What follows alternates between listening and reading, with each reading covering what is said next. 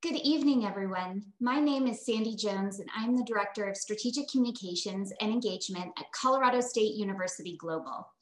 I am pleased to welcome you to CSU Global's Career Success webinar series, kicking off today with tonight's event, Build Social Equity Brick by Brick, Learn from LEGO, with superstar James Gregson, Digital Creative Director, Americas at LEGO. Please note that this session will be recorded and all registered attendees will receive a recording after the event. We have a great program for you tonight, and I'm excited to begin this evening's discussion.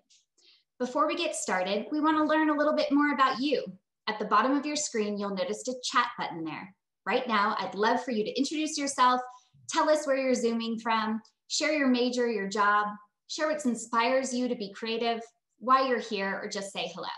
Just remember to select all panelists and attendees in the drop-down field. Also at the bottom of your screen, you'll see a Q&A button. At any time during the presentation, submit any questions you might have there, and we'll answer as many of those as possible during the Q&A section at the end.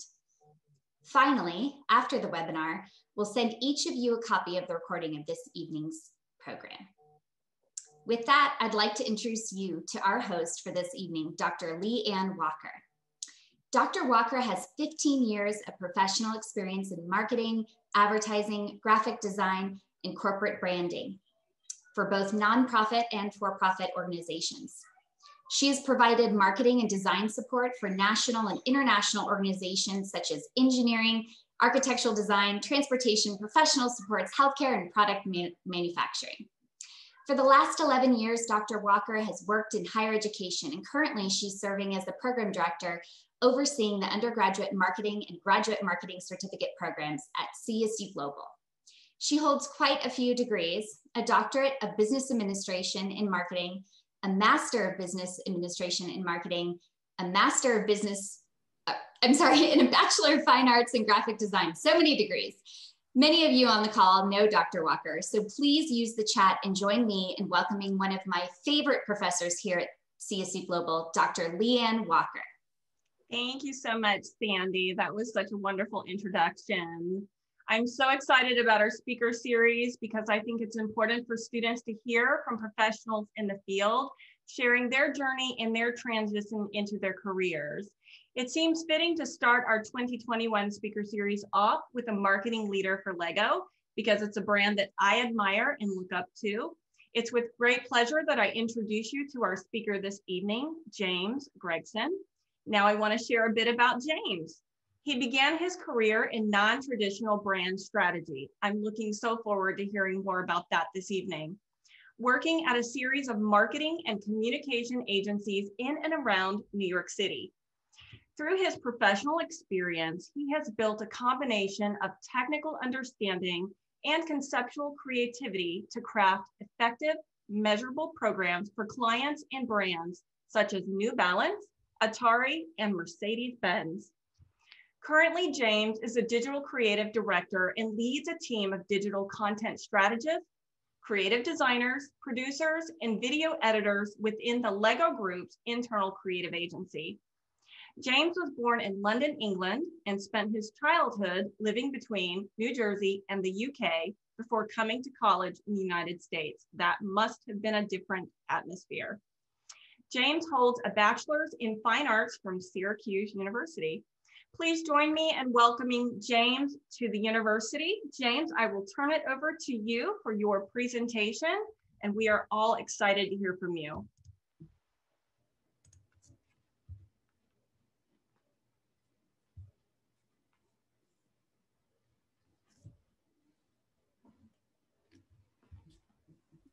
There you go. I couldn't unmute myself, and I can't turn on my camera. Can you enable my camera too? It's saying you can't start your video because the host has stopped it. Let's see. There we go. Hi, everybody. Hi. There you are. All right, we're good to go. Hi, everyone. Thanks so much for having me. I'm super excited to be here today. Let me just start sharing my screen. And I can get on to the presentation. let's see. All right, I hope. Let's go back, hold on. Let's try again.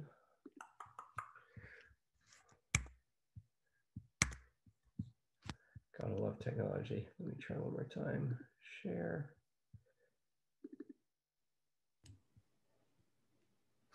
It's loading. There we go. Right. I see it. Now, hopefully you don't see my notes. You see the non-notes version. And the dancing Lego. Yes, I love it. We see There it. you go.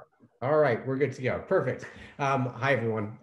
Thanks so much for having me. I won't go into the details of who I am because we've done that a little bit, but I will share a little bit about my background and my journey. It's certainly a sort of non-traditional journey, but a journey of sort of honesty, passion, and definitely perseverance around that sort of pretty simple desire, perseverance.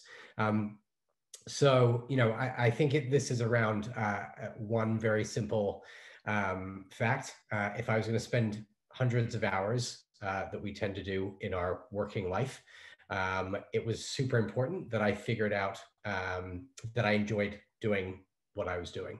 I knew that I had competitiveness, sort of, and other characteristics that maybe wanted to develop and hone my craft to be successful, but I knew through sort of several learning experiences in my sort of educational life and beyond that I had to enjoy it. I know it sounds wildly simple, but that is what it is. Of course, as I go through this presentation, feel free to reach out to me, in the chat, or also through social, through Twitter, Instagram, and LinkedIn at JLWGreg. So, a little bit about me.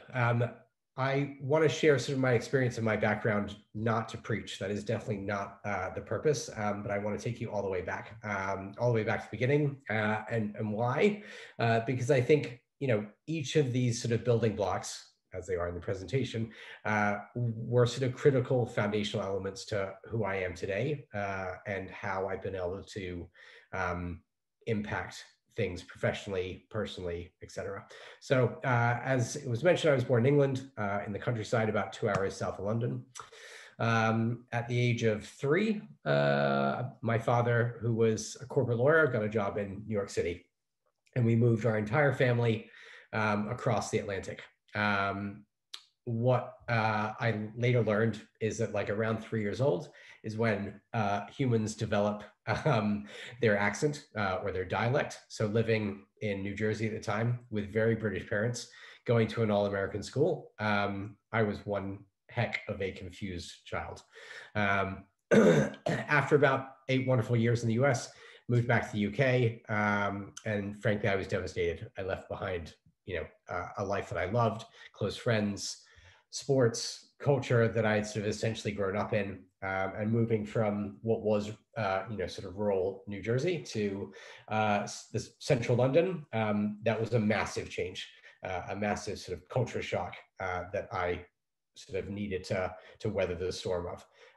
And at that time, I looking back at it, I was completely lost, falling between sort of traditional education systems and an international sort of education system. It was sort of around this moment that I really sort of found sports as my sort of true love. I was sort of an athletic kid, but it really just started getting into the sort of the whole camaraderie of and what teamwork could bring to sports. It really didn't even matter what sport it was. I sort of loved them all. But school, frankly, was a serious challenge. I had poor grades, always did, but I worked hard. I always worked hard, but I was sort of frustrated. I worked hard, but I was sort of a standard C student. I never got an A. In fact, the first A I ever got was when I went to college. I enjoyed sort of tactile things. So art class, any sort of design feature. and what I sort of struggled with was it didn't matter how hard I tried, what subject it was, I struggled. And I was sort of really eager to sort of figure out and find my value. So leading up to college, I followed what everyone else was doing, visiting colleges, considering my major. This was a very different time to what it is now. So I'm not saying follow this path at all. I'm just sharing this for greater context. It was around sort of 16, 17 when I had my first internship. I shadowed someone at a stock photography business in London. And it sparked that desire in me, which was to get ahead. I thought at that time, I was like, forget college. I just wanted to start my career. In what? I had no clue, no idea. I wasn't studious. I didn't have that level of knowledge of what I wanted to do. But that's where my head was at that time. I knew then when I had a conversation with my dad, I remember sitting vividly, sitting in the kitchen, and I remember him sort of explaining to me, I was pushing, saying I didn't want to go to college. I wanted to get started in my career immediately. That's what I wanted to do. And he kindly reminded me that I have the rest of my life to work. And if I could find a cost-effective way to go to college, I should.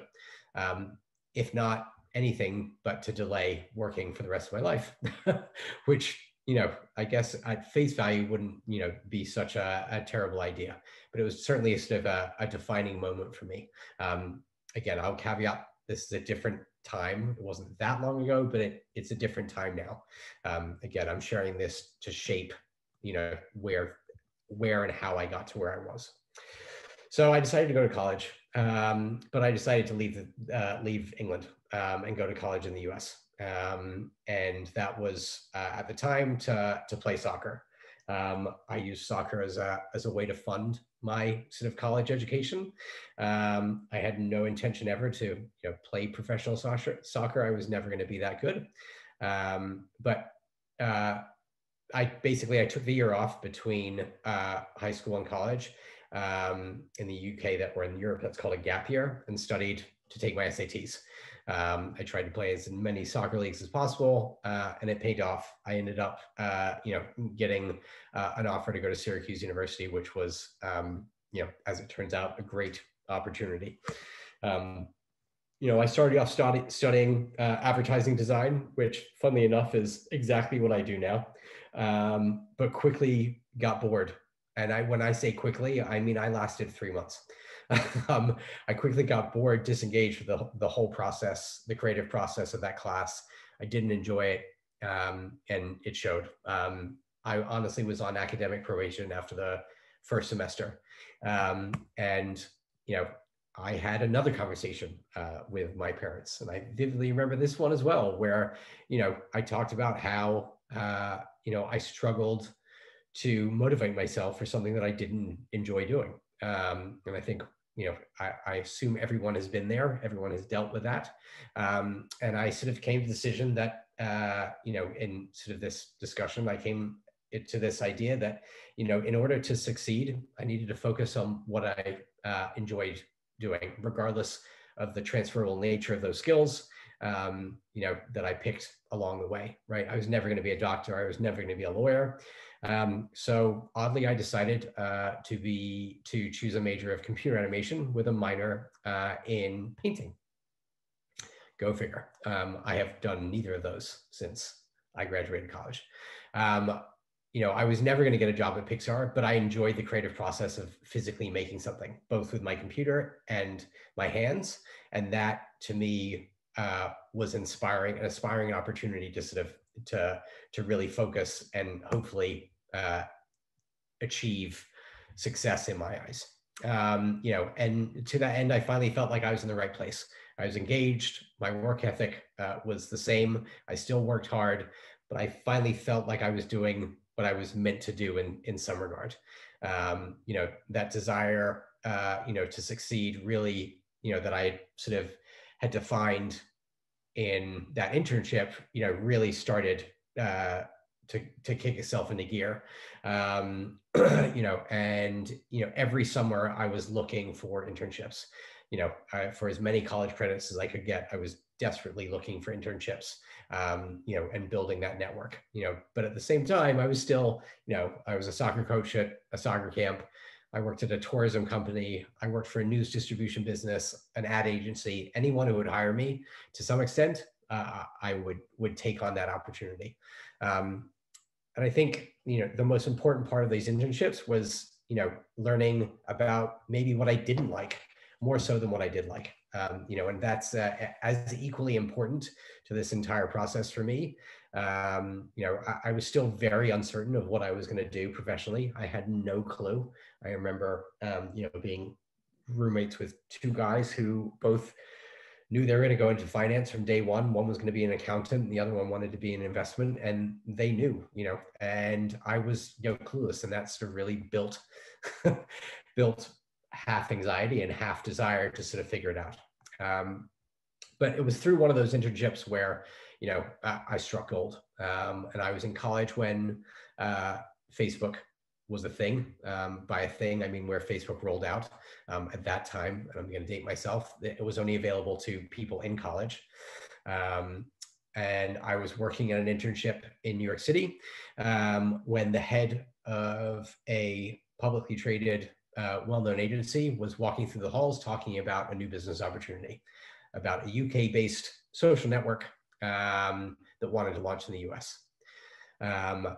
And I vividly remember walking past my cubicle that I was sharing with like 3 other people as, a good little worker bee.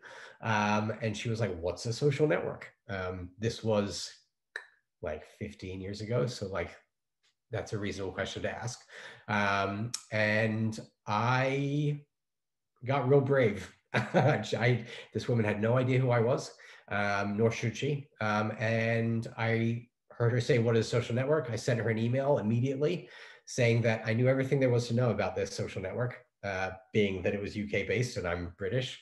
And I knew about social networks, and frankly, I knew nothing. I knew not a peep about either. I mean, I knew about social networks because I went to college with Facebook. So I figured I knew what a social network was, but I had never heard of this thing. So I remember, I sent probably about 20 emails to friends in the UK asking like, "Someone tell me about this thing. What do you know? I know nothing. Give me the detail." So cut a long story short, I was invited to join this new business pitch as an intern. I was given a fake title, a bio, and I was, surprising to me, an active participant in that meeting. And, sort of what a blast that was for me as someone that, didn't really expect any of that going in. And that sort of really ignited that passion and that desire that I, had always had in me, and I quickly learned that I had a voice to be had amongst, many other people who maybe were not so knowledgeable on a topic that I felt naturally knowledgeable of. So I found joy in sort of sharing my opinions on a matter that a few people in the room sort of seem to truly have knowledge of. And, fast forward, I graduated with a reasonable, not great GPA, but I graduated nonetheless in 4 years. And I graduated and started my career working in PR. Again, I had a major in computer animation and a minor in painting. I did not have a communications major. It was those internships and the experience that I built that at that time was far more valuable than the specific major that I chose. Again, I'm not preaching that that's how you should approach things. I'm just sharing that from the context. I can see, Leanne, you're probably shaking in your seat, but I apologize. But I was working in sort of a digital communication team within a PR agency. The team I joined was honestly ideal for me. It was working on ways to sort of leverage digital channels to extend or amplify, a communications message. And, I was very lucky to work with someone early on in my career who was not only a great leader, but she really sort of set a great example of what a mentor is. She was kind, honest, direct, and, I've taken a lot of those characteristics forward in my professional career. We had a small, very sort of tight-knit team, and I was able to be on the ground floor of developing, a team within a large global agency with sort of 70 offices around the globe. And it was, it was a very exciting time, with working on a sort of a new team with that sort of large global footprint. I learned very quickly the value of networking. And I did my absolute best to connect with like-minded people every day. It was a critical part of my job, but not only that, I sort of very quickly saw the value that it brought to me as an individual, but also not only just to my job. And I continue to grow and learn. I worked with different types of agencies, privately owned, small sort of startup styles, specific boutique agencies. And about 70 years or so into my career, I sort of hit what felt like a sort of fairly familiar roadblock. The hours were long, the economy was on the downturn, and I was being asked to deliver more with less resources. And I hit my limit. I delivered the type of work that I wanted. I could deliver the type of work I wanted, but I wasn't, being able to deliver the level of sort of client management that I was truly proud of. So I took the ultimate risk. Again, another thing that I wouldn't recommend you ever do. I decided to go out on my own. I knew nothing about entrepreneurship, and I did the absolute thing that I would recommend no one ever do professionally, which was quit without a plan or without another job. But I know I was no longer enjoying what I was doing, and that was impacting my work, ignoring the personal stuff of that. And maybe under the worst economic circumstances ever, the subprime mortgage crisis hit about 2 months after I decided to go out on my own and quit my business. I quit my agency job with full healthcare and benefits and all that sort of stuff, and started my own business. But as an entrepreneur, that I sort of quickly figured out, there's nothing more empowering than being in control of your own destiny. There's nothing more terrifying. And no, just to clarify, I did not have a Porsche. I wish I had a Porsche as an entrepreneur. While it brought sort of a very different type of stress, it was, being an entrepreneur, it was very different from agency life. It was, at the time, it was a much more empowering type of stress and energy than it was, the type of stress that led me to sort of quit, frankly. But I knew I wanted to do it differently. Rather than my old agency days of working with the same people with the same set of skills. So I built teams around the requirements of each project. The people with unique specific backgrounds to deliver the work.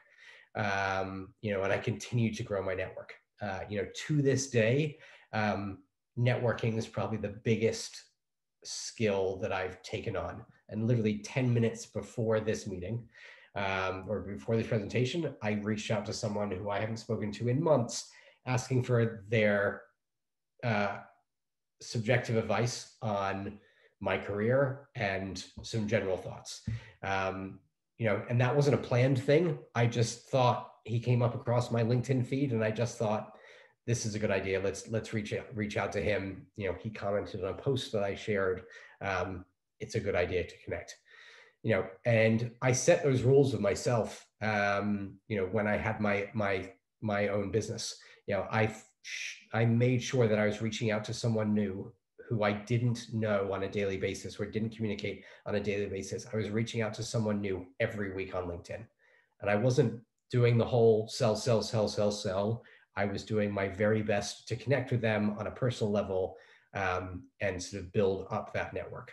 And through that network, quite frankly, that's how I got to where I am today, right? I got connected to Lego's PR agency through my old boss's friend that recommended me to build her website.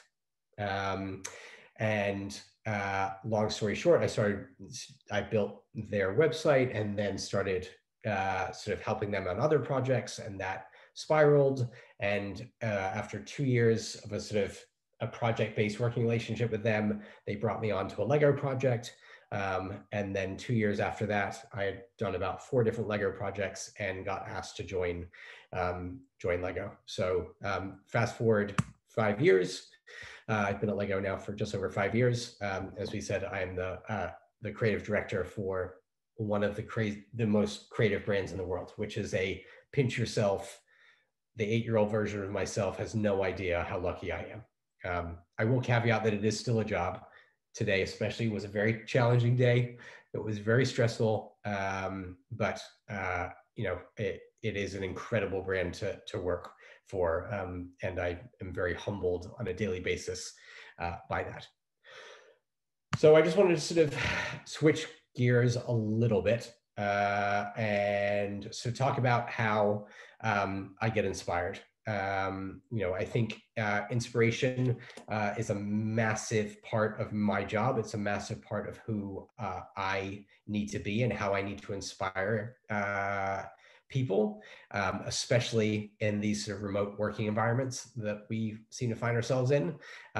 Sort of, and as this minifigure animation suggests, although he stopped moving, you know, we are all very, very busy, right? We are all consuming so much information in a given day, in a given hour. It's very difficult to sort of dedicate time to inspiration. So I wanted to sort of share a little bit about how I go about getting sort of inspired in my day-to-day. Right, there are obvious sources. Anyone that is in the marketing space should know about all of these places. I highly recommend that you visit them and even subscribe to a traditional actual magazine version of these, if you will. Some of them do actually have a magazine. I'm saying that somewhat facetiously. You know, I could spend hours on these sites, right? And they are definitely sort of my go-to resources, and you know, the catch-all obvious places to go. So I would definitely start with them there. Then sort of another odd place of inspiration, certainly in social media and sort of digital marketing, the fast food category. I mean, wow. You know, with my focus being social media, you know, the fast food category has sort of really taken hold of social media and ran with it to a level that it is really wild. So I highly recommend sort of following, you know, those brands in this space that are doing really, really, I say, great work. You know, I think the most recent example of Burger King, if you Google Burger King within the news section, I'm sure you'll see probably a ill-advised campaign. But up until then, you know, a lot of these brands have done some wildly interesting, wildly successful, award-winning work. And this image here is the image of Burger King's Moldy Whopper. Again, just a sort of inspiring category, a category that does some very risky, very in-your-face things that are certainly very interesting. You know, I don't think this should be that big of a surprise, but you know, diversity and inclusion has sort of taken center stage, you know, last year and into this year. You know, so I'm eager to look into brands that use that as you know, a tent pole of their communication. You know, and honestly, it's something that Lego needs to do a better job of. You know, so looking at the likes of Nike and the likes of Ben & Jerry's, who do, you know, just incredible work in this space. You know, they are very aspirational and very inspirational for us creatively, you know, and inform a lot of our creative decision making. Then, you know, a little non-traditional angle here. You know, there's, and recently I just posted something on LinkedIn today about this. You know, working in social media is a challenging thing to do, certainly in this day and age. You know, the term being always on is a reality, you know, because, you know, the moment might strike at, you know, at any time. And we do, if we're working in social, you have to be always on. But I would flip that a little bit and say that feels like an awful lot of pressure. You know, I try to, certainly as I look at it, look to, you know, things like creative inspiration. I look to gain inspiration from everywhere, from every sources, not just in my day-to-day at work. Honestly, I'm a huge YouTube consumer personally, right? I love YouTube. Yes, it is a part of my job, but I spend a lot of personal time on there. And I am constantly considering why I, as a user, am making decisions that I make in my YouTube, on my personal YouTube experience, right? So for the moment that I open up YouTube, I am thinking about, why are these videos showing up in the algorithm on my homepage? Why is this one ahead of this one? What is interesting about this thumbnail that is making me touch it and open it and watch it over another video? Now, obviously, that sounds a little bit all-encompassing, a little overwhelming. It kind of happens in the background, I will say, because having that natural curiosity is critically important. And we talk about a number of sort of criteria for new employees at Lego, and curiosity is one of the three.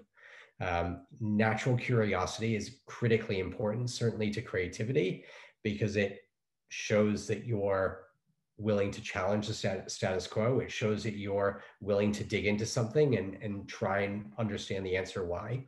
And that's massively important from my perspective to the creative experience.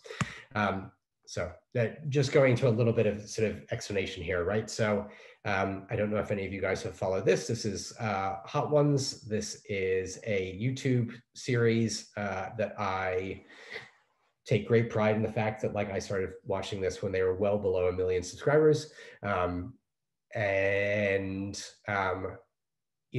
What I find fascinating about this is there's nothing revolutionary about this, right? This is a celebrity interview concept. We've seen this format has existed since TV existed. What they have done is put a very entertaining spin on it, right? With the fandom around wings and hot sauce and the style of the interview, it just creates a massively interesting format. And if you think about this, the production value of this is low. It's a black room, right? It's a tiny studio, and it is the same format churned out time after time after time after time. And clearly it's working. They've got 7 million subscribers here. I think they're up to 10 now at this point. And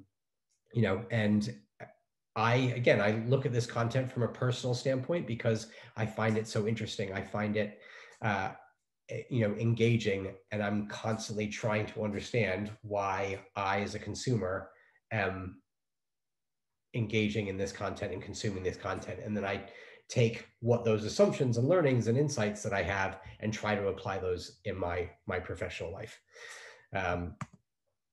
Sort of another example, I don't know if any of you ever knew what Bon Appetit was, but they were traditionally a magazine that I saw at my grandmother's house. It was a magazine that she greatly looked forward to, that she used to, bookmark and tear pages out. Doing my best to ignore, they have had some pretty serious diversity indiscretions, but trying my best to ignore this as an interesting creative example. They were, for better or for worse, an old person's brand. And they came up with this wildly creative strategy to create a YouTube specific content strategy for the audience that is on YouTube.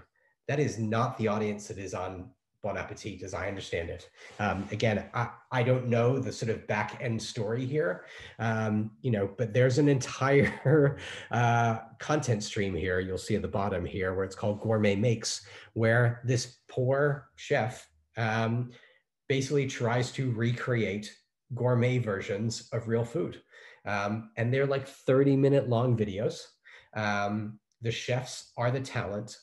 And I get into this whole internal dialogue of like, this is a fantastically interesting strategy. Bon Appetit is obviously trying to extend their audience reach, not to just, my grandmother or my mother, but to a younger audience, right? The bottom middle video here is, one of their chefs trying to recreate a gourmet Pop-Tart.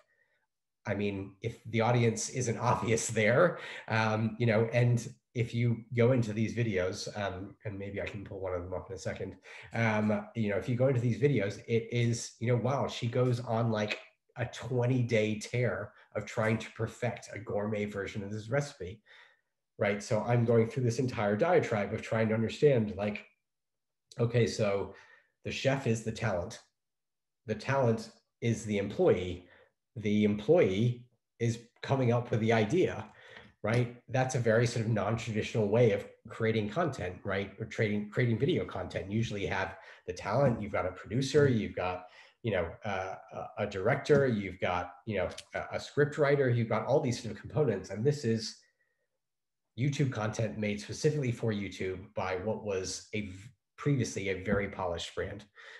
So I always, you know, as I said, I watch this content because it entertains me. Again, not because I'm trying to, you know, do some sort of professional research, but I can't help, that curiosity in me can't help try and figure out and solve, you know, why am I engaging in this content? Why do I find it so interesting? What is it that makes it interesting to other people? I highly recommend you check them out. I find it absolutely fascinating. So switching gears onto podcasts, I will say since working from home since March of last year, I've probably listened to about an hour and a half worth of podcasts versus when I had an hour and change commute, no, 2 hours commute a day. I was churning through well over 2 hours of podcasts every day, right? And I was just a source of information. Less so now, because I live where I work and I work where I live, not the healthiest environment. But they are an incredibly interesting resource. Again, I'm going to use the same example here of none of these are work related. These are all curiosity inspired, right? So the first example here is Snacks Daily, which is, I'm going to read it for you, right? It's a digestible financial news. Get smarter fast with an entertaining breakdown of our top 3 business stories in 15 minutes. Pairs perfectly with your commute, workout, or morning oatmeal routine ritual, right? I'm not in finance. I have very limited connection to finance. Lego is a privately owned company. There's very little that I need to know about the financial world. Yet, if I can get a lot of information on a daily basis in 15 minutes that makes me smarter, I'm all for it. Right. And I think, you know, I highly recommend you check them out just because it is super interesting. It's really quick. It's consumable. It's not an hour-long plus storytelling experience, right? That in itself is an interesting strategy. That in of itself is an interesting content strategy, right? 15 minutes worth of financial news on a daily basis. That hooked me in right away.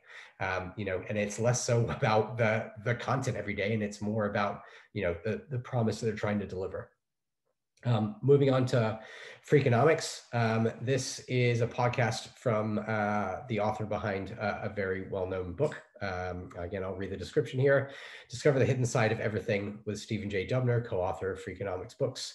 Each week, Freakonomics Radio tells you things you always thought you knew, but didn't, and things you never thought you wanted to know, but do. From the economics of sleep to how to become great at just about anything, Dubner speaks with the Nobel laureates and provocateurs, intellectuals and entrepreneurs and various other underachievers. Right, this is a much different proposition. This is a long form podcast, but they go into detail and research on topics that you would never come across in your daily life, right? And I find it fascinating to, you know, fill that sort of knowledge bank of information, right? Some of it useless, some of it maybe useful. Again, it speaks to that idea of curiosity. These guys sort of very specifically take a very interesting angle at common problems and look to solve it. And I find that fascinating. Then maybe a little off color for some, but this is a Barstool podcast called Pardon My Take. Ignoring your opinions on what you think about Barstool. I enjoy this specific podcast. It's good sports information for me. With 3 kids, I don't get to watch a lot of sports, but I love sports. And again, I'm consuming this on my personal time. I'm engaging with this on my personal time, but they do a lot of advertising buys. They do a lot of advertising integration, and they do it in a very real, very honest way, right? And I take great inspiration from that, trying to understand what does the advertising model look like in podcasts, right? My assumption is, right, that everyone who's listening to a podcast, when an ad comes up, they fast forward, right? So what is the creative solve to that? How do you integrate that into the storyline? How do you integrate the advertiser into the podcast segment so that it makes it harder to fast forward through it? And they do some really interesting things with that. Not all the time, but sometimes. And again, I gain inspiration from that. So to sort of start sharing some work, the actual TV, although I'll lie, some of this stuff is from YouTube. So I wanted to share some examples of work that, again, it comes across in my daily life. So we'll hope this shares. Billie Jean King serving.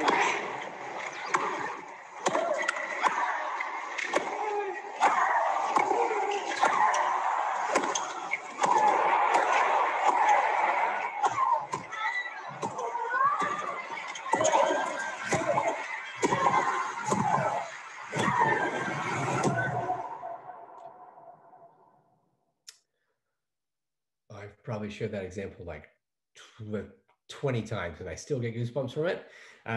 Right, that was a YouTube pre-roll ad, right? That was an ad that showed up on my personal consumption of video. And not only did I watch the whole thing, I sought out the backstory behind it, right? And again, that points to, yes, I'm in advertising. Yes, my team is responsible for creating YouTube pre-roll ads, absolutely. But as a consumer, I found that wildly interesting. And I'm going to make you guys watch it again because I want you to think about, from a content creation standpoint, think about what was original in any of this, right? This wasn't a traditional TV ad, so we'll just watch it again. Billie Jean King serving.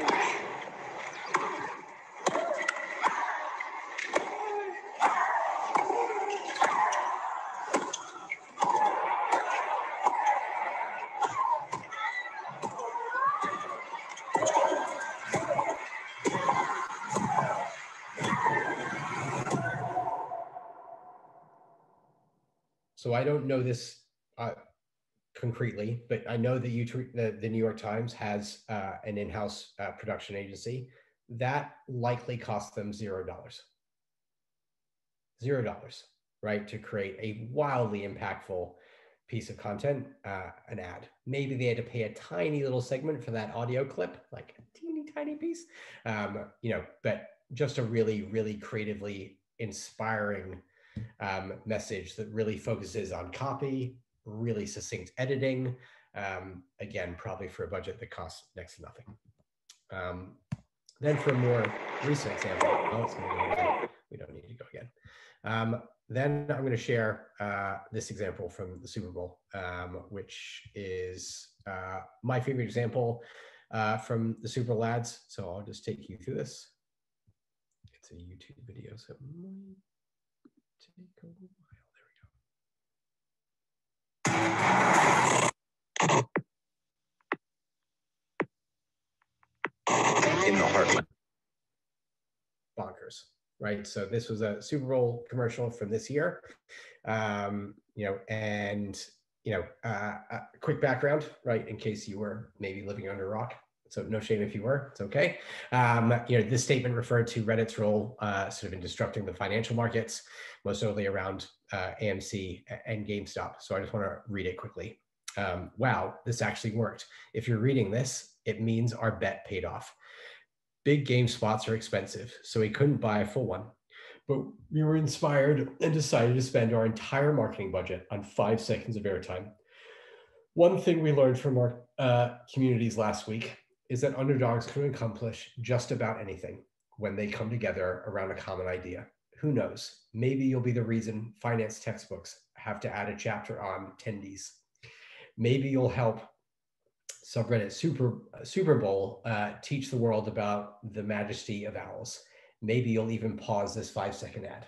Powerful things happen when people rally around something they really care about, and there's place for that. It's called Reddit. If you think about what it costs to create a Super Bowl ad, and the background of this, was they decided to move ahead with this a week before the Super Bowl. It cost them $187,000 a second for a 7-second ad, I think it was. The ad was banking on the fact that people would pause the ad to get the payoff, right? I don't think anyone's paused an ad during the Super Bowl. I don't think anyone's paused anything during the Super Bowl. Maybe I'm wrong. I don't know. Right? That's a wildly risky bet. But from my perspective, it paid off, and it paid off because it was different. And in the world of Super Bowl ads, I think we welcomed different because they, over the longest time, have sort of all felt the same. So again, I find that wildly inspiring, wildly risky, wildly brave, all things that in some cases, result in great creative work. Not all the time, not all the time. And then some final thoughts before we sort of move into some Q&A from wildly obscure sources. Oddly, I'm a big fan of kayak camping. I've only done it like a handful of times, but I am a huge fan of it. I don't know why. I think there's some combination of camping and being on the water that I'm all in for. And, going back to that idea that inspiration comes from anywhere and it doesn't usually come from work. I was researching a trip that I am doing with a buddy this summer, and I came across this paragraph from a blog about kayak camping on the Delaware River. So I just want to read you the full quote. The first half of the day was incredibly peaceful. What is it about water that just quiets the mind and makes us so calm? I get a lot of thinking done in that quiet calm. It reminded me of when I was younger, before smartphones. Sometimes you would just be bored. And in a way, that was a good thing. It allowed your mind to wander. New ideas would pop up, sparking new mini epiphanies. Mini epiphanies, a short term stolen from a friend. It's odd. We pretty much have the entire aggregate of human knowledge at our fingertips, accessible to us at all times, but we spend so much less time thinking to stave off boredom. We just scroll. Maybe that's why I like backpacking so much. It allows me to disconnect and get bored, leaving plenty of breathing room to think and ponder. Right, so my ending thought would be, I think we all need to get a little bit more comfortable of being more bored and using boredom to inspire free thinking rather than going on social and starving off boredom. That's coming from someone that works in social. So that's it. That's the presentation. Thanks so much for your time. I think we're going to open it up to a Q&A. So I will stop sharing. That sounds great. Thank you so much. That was so informative. I can relate to you on so many levels. It was almost scary. That was fantastic. So we have a lot of questions that came through in the chat. So let's tackle a few of these. But first, I want to know, did you play with Legos as a kid? I was obsessed with Lego as a kid. Yeah, absolutely obsessed. In other presentations, I used to always share that like my fondest memories with my father was playing Lego until a few people said, "Oh, I'm so sorry that your father passed away." And I was like, no, my father's alive. Sorry, I made it sound like. So yes, long story short, I absolutely loved playing with Lego. I got a ping pong table as a kid.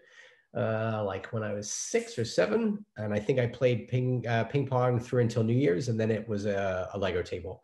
But it quickly stopped. I did not play with Lego after like the age of 12, 13, 14, whatever it was, and really didn't get back into it, obviously, from behind me, until I started working there again. That's awesome, because I do see all those Legos behind you, which leads us to our first question. Does Lego take a different marketing and design approach when it comes to identifying and targeting adults who are avid collectors and builders, such as myself, versus the younger audience who like to play with Legos as a product? Absolutely. Yes. I think, to be honest, adults weren't really a target customer, or a large scale target customer, to be very honest, until a few years ago. We had a few products that were obviously very dedicated, not dedicated, were targeted towards them. Look at any set over $200, $300, that is a set targeting an adult in most cases. But you'll see larger, more and more larger price point sets, because certainly after COVID, we have gained a massive amount of adult fans that are not parents. I will say that the build and display type fans like myself here are not our ideal fans. And I say that probably incorrectly. The core proposition and value proposition of the Lego brick, right, is for it to be built and rebuilt, right? I use this example all the time. These are some bricks. This is my iPhone stand, right? Like, and that's not what it was built for. I'm dropping things. That's not what it was built for, but like, that's how I use it. And that is the core proposition of Lego, was for it to be built and rebuilt. And we have an entire brand platform that speaks to that. And that is definitely sort of the sole, not the sole purpose, but a large part of our marketing goes into that concept of building and rebuilding. Mm-hmm.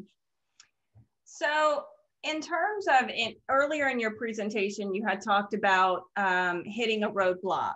Yeah. So what advice would you give to a new brand that's launching in a saturated market where they could increase exposure? Say that again. Sorry. I was just thinking. So in terms of a new brand that's launching in a saturated market, okay, what advice could you give them to increase their exposure? Good question. Okay.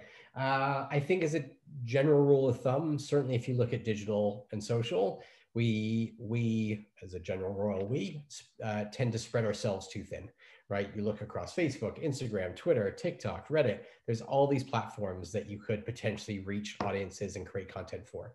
I think as a smaller brand with less budget, you're far better off focusing on your most important audience segment, understanding where they live, and focusing on a platform and a format in support of that.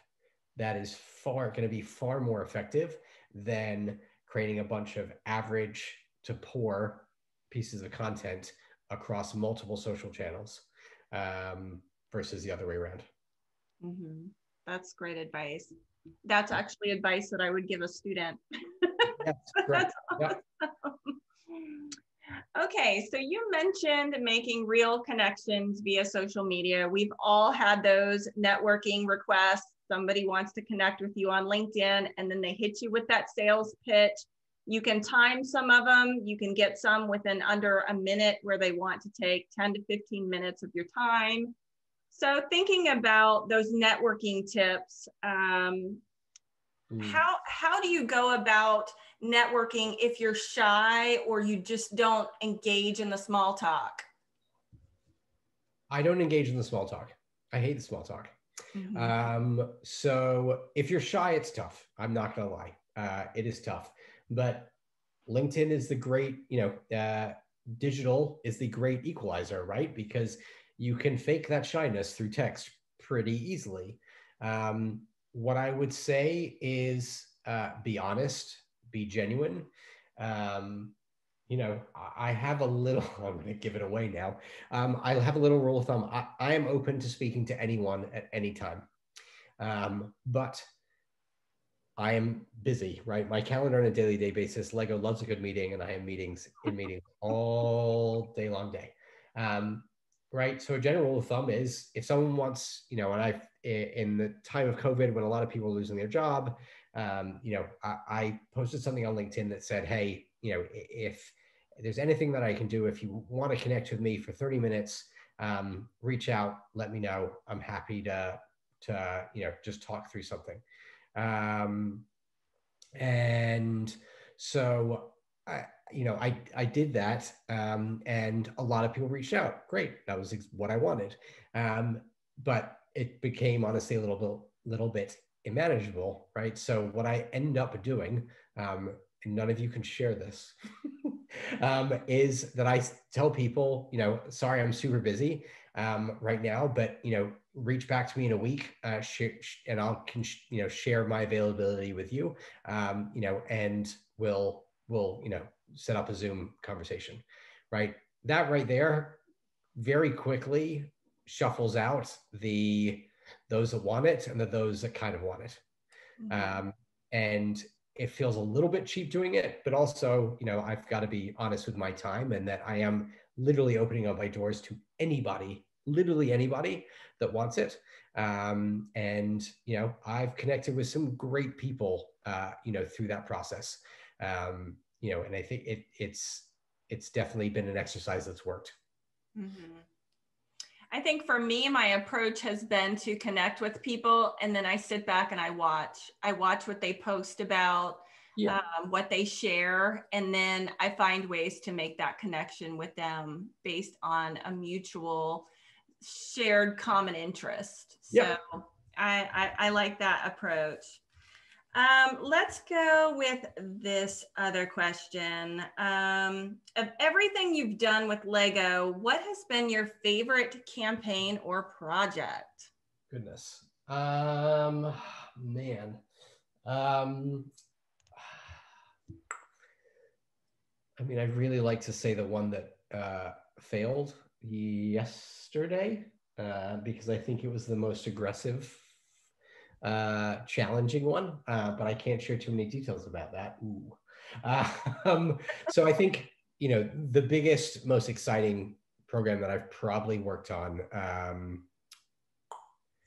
goodness, I'm trying to think of what the right answer would be for this audience, to be frank. So we recently developed a program called Lego Build Day, which is basically an attempt at trying to create a May the 4th, Disney's May the 4th, Star Wars's May the 4th-esque type event on December 26th. Unboxing day, if you will, for Lego, being that a large majority of people are, not just Christmas goers. That's probably not the right term. Not just people that, celebrate Christmas.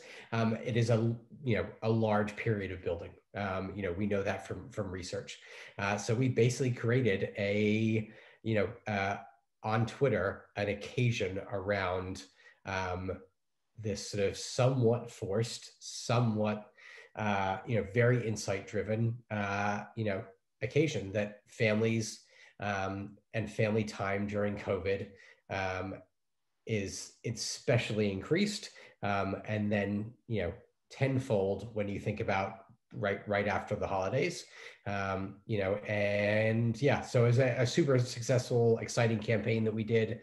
It was supposed to be social only on Twitter predominantly, and the creative that we pulled together, albeit over a weekend at one point, ended up running as a holiday ad in the UK on TV on Christmas Day, which is like Christmas Day TV in England is like a religious experience.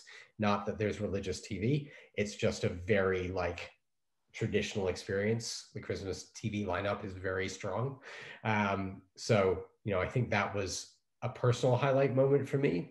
I think I'll still look back at, smaller one-off, pieces of content that we've created on social that has, had a really good impact. or our most recent sort of celebration and acknowledgement of Black creators for Black History Month. We traditionally are a non-racial brand. Our minifigures are all yellow, but we felt that we needed we had a responsibility as a brand to show up for Black History Month in the right way, and that was celebrating our fans that were also Black. So I think I'm sort of really excited about and proud of how that sort of came to fruition from a Danish-based company that honestly has a lot of work to do in terms of diversity and inclusion. It is a big element of what we're pushing for. So yeah, those would be two vastly different examples. Awesome. Those are great. So in terms of, because this is always something that we like to discuss in higher education in our classes with our students, are the different softwares or platforms that you use to maybe do data analytics or content creation. Do you have favorite ones that you use at LEGO? I definitely do. We actually don't use them at LEGO, but I wish we did. I think tools like BrandWatch and tools like TalkWalker are definitely the strongest from a listening and analytics standpoint.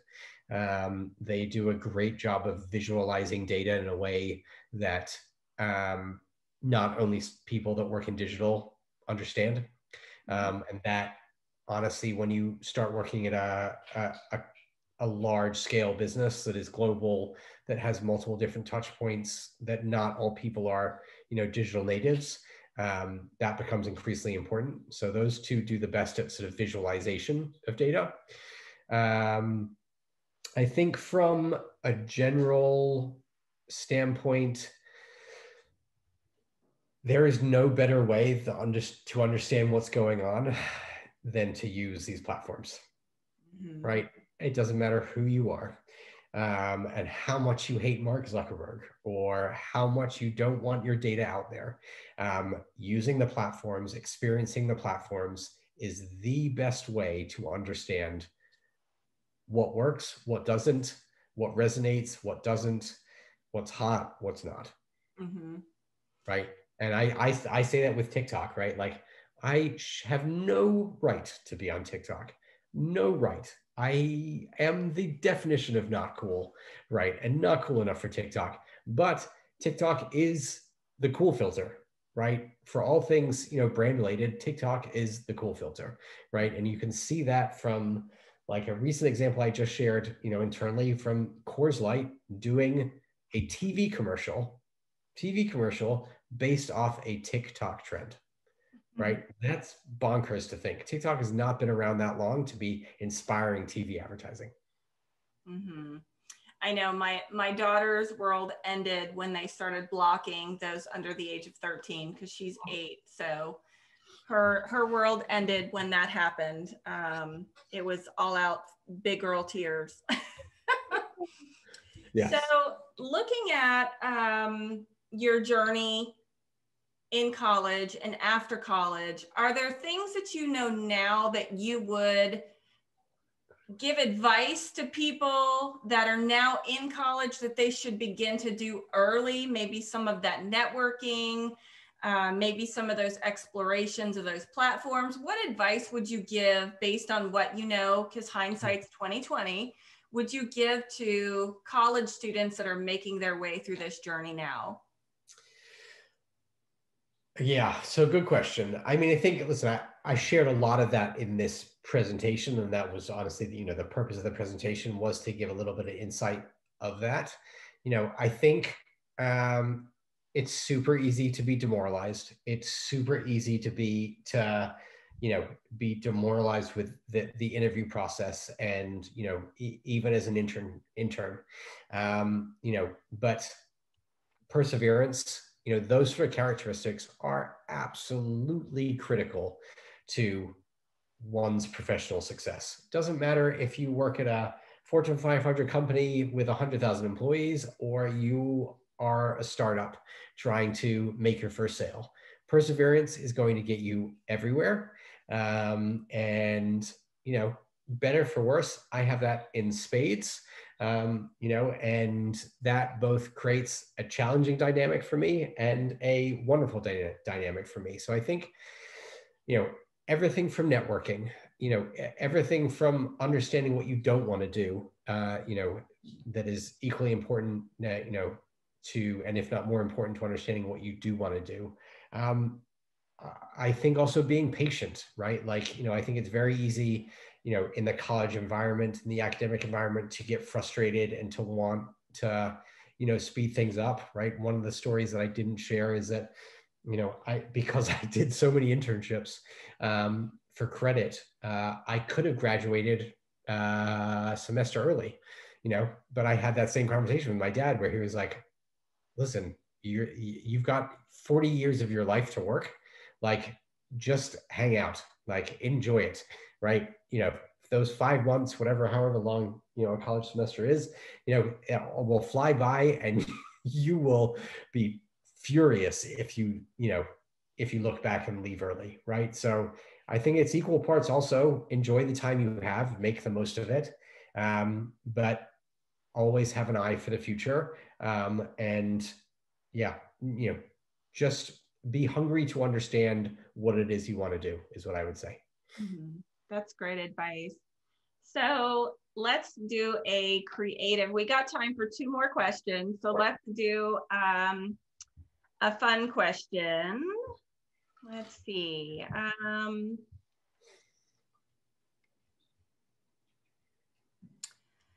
This one goes back to disconnecting that you talked about.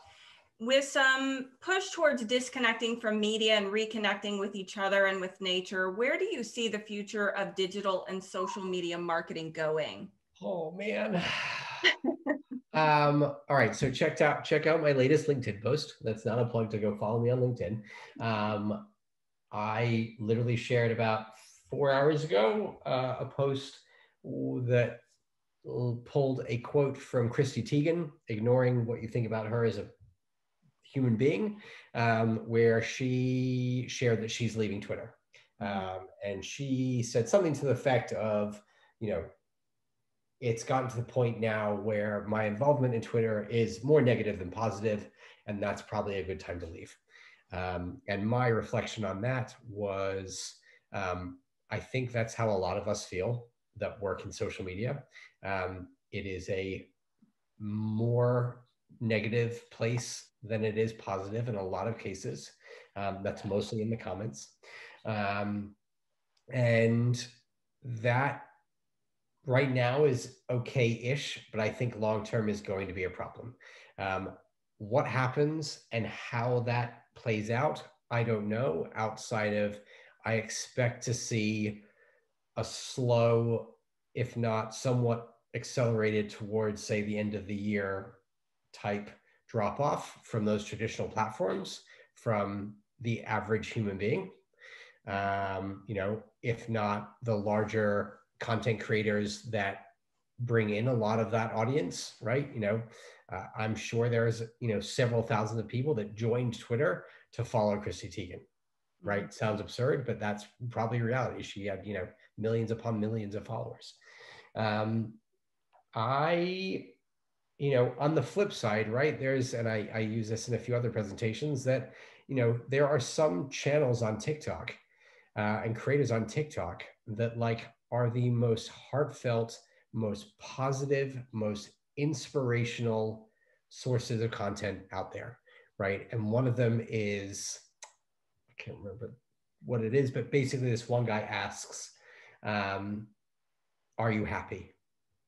Mm-hmm. And that is a deep question to ask in a 60-second video format, but my God, does it bring out. And he mostly posts the positive stuff, certainly not the damaging stuff. Some of it is negative, it spins positive. That is wildly powerful, right? And that is there because that platform enables that reach and enables that sort of soapbox, right? And there's also, there's I'm pretty sure he's a therapist.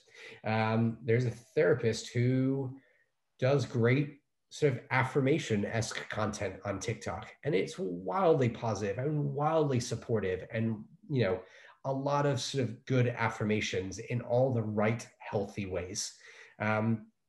So I think there's twofold. I think you're going to see a lot of drop off on traditional platforms. I think brands need to do a better job of understanding that they probably need to stop selling to some extent, or lessen the sell on social. And certainly brands like us need to focus on doing more good, right? Social good, if you will.